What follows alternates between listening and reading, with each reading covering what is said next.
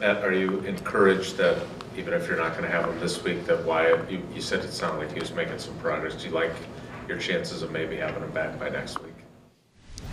Yeah, we'll see. I mean, it's a long time from now. Well, but you didn't, I mean, you could have put him on IR and you guys didn't, so yeah.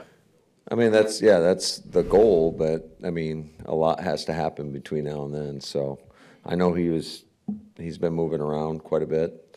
I mean, he's walking normal, so he's been working out, running. So hopefully next week he'll be ready to go. I feel like the kicking operation is pretty smooth after this week of practice. Yeah, I think so. Is there, I mean, I'm sure True test will be on Sunday. Real way to know. Sunday. Nothing like finding out in the game. But I feel confident with it. I mean, he's kicked for 10 years in this league, so. What about for Wicks? How was his week, and just how'd you like how he kind of approached practice? He's looking questionable.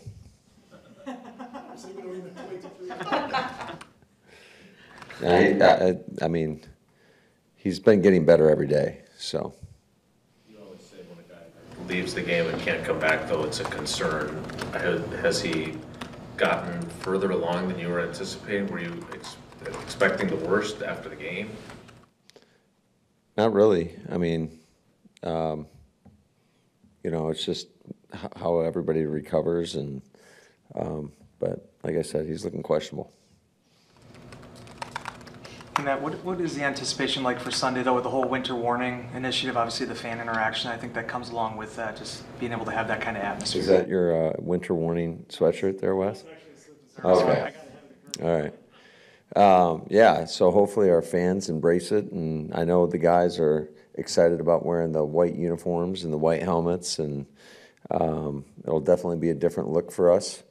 But I think hopefully everybody embraces it and gets excited about it and shows up in white and is extremely loud for us, because I do think the fans, especially the atmosphere here, can make a huge difference in the game, have a huge impact on the game, especially when we're on the defensive side of the ball. Just there was an effect last week, I thought, and all our home games have been true home field advantage. So hopefully everybody's in white and being very loud. Does that include you? Yeah, I like to wear white. It's kind of my color, I guess. The weather's looking like winter, huh? I know, right? Nothing like a winter warning with 70-degree weather. Perfect.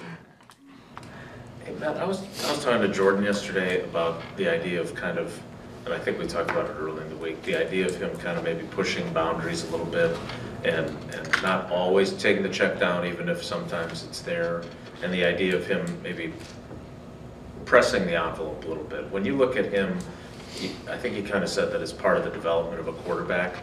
How is that part of his development? How is that working? Is that, if this is a flawed concept, you can just tell me. I don't know what I'm talking. You don't know what you're talking about, but I'll try to answer that as best I can. I